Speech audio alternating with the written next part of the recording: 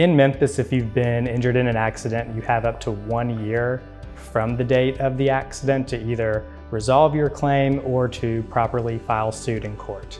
If it's been after a year, there are certain exceptions that could apply, including to minor children, or if the defendant was charged with a criminal offense.